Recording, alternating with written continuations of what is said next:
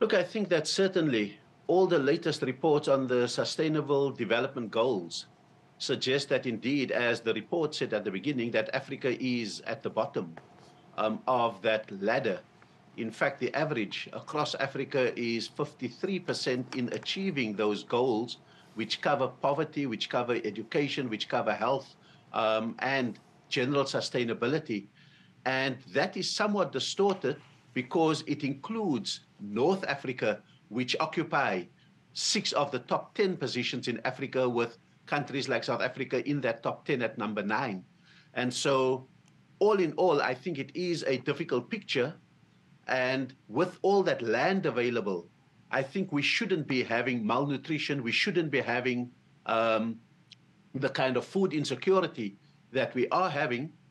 And other than the desert areas, I think we need to manage very much the kind of rainforests so that that doesn't become the next frontier of seeking agricultural land, but certainly the lands which are available for agriculture should be put to cultivation, not only cash crops, but certainly the kind of nutrition that Africa's next generation would require. So it's very careful balancing acts that we need to put together in order to stave off food insecurity, malnutrition, and hunger in Africa.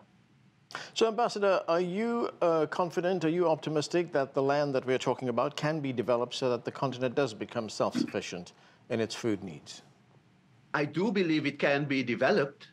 I think it needs to be carefully developed so that you don't have unintended consequences, for example, with a rush to the rainforests, as we have seen in Brazil.